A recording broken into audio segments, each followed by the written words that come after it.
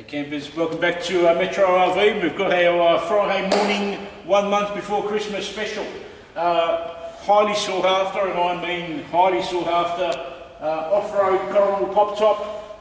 This particular one's a 2002, full independent suspension. Now these things were made, in my opinion, back in the day. Well, they say there's many good tune played on an old fiddle, but this is no doubt about that with this particular van.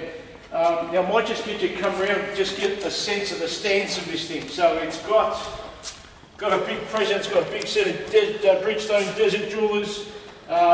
These things are full Annex, solar panel, house battery.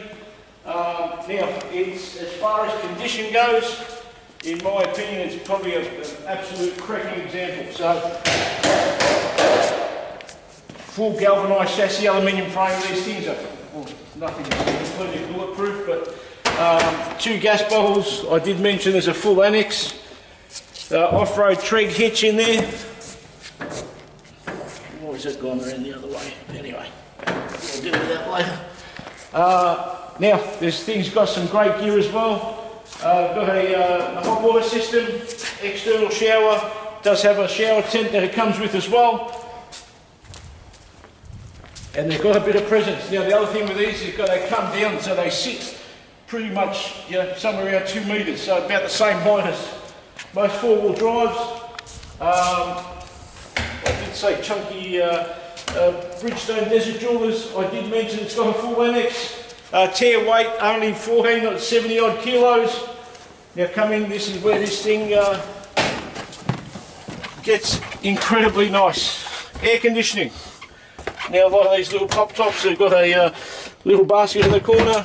Now this thing, like a lot of Coromals at the time, got a full oven and grill. Nice little pantry here. They're sort of triple sliders all on separate. They've got a full shelf, so once you set up here right around, they're great for storage. I forgot to get the tunes going today, but now single beds here, so we've got a great sense of space. Someone spent some good money on. Should wear my glasses when we do this. It's got a stereo. There's no music today, so we've got single beds. This, I'm pretty sure we've got nice big storage under here. Now there's one thing they do. So we've got a day bed and a nice dinette.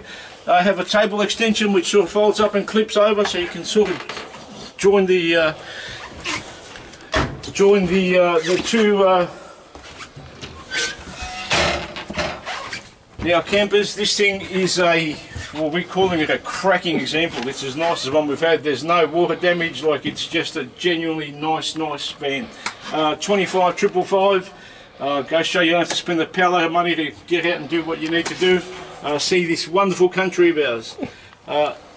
This is as good as it gets, this one, campers. We don't think this is going to be here for too long. Metro RV, thanks for looking. Hope to see you soon. Let us help you get out of town.